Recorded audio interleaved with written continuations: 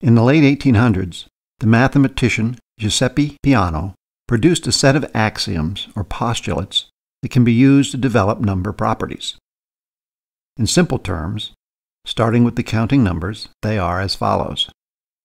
1 is a number. Every number n has one and only one successor number, n plus 1. And no two different numbers have the same successor number. In other words, if n plus 1 equals m plus 1, then n has to equal m. From these postulates and our basic operator definitions, a number of properties exist that we can use to manipulate numbers and solve equations. Here are the properties for the natural or counting numbers. Although we tend to take them for granted, mathematicians have to prove each and every one.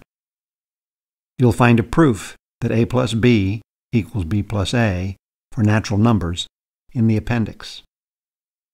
Natural numbers are closed for addition and multiplication. By closed, we mean that these operations on numbers in the set produce numbers that are also in the set.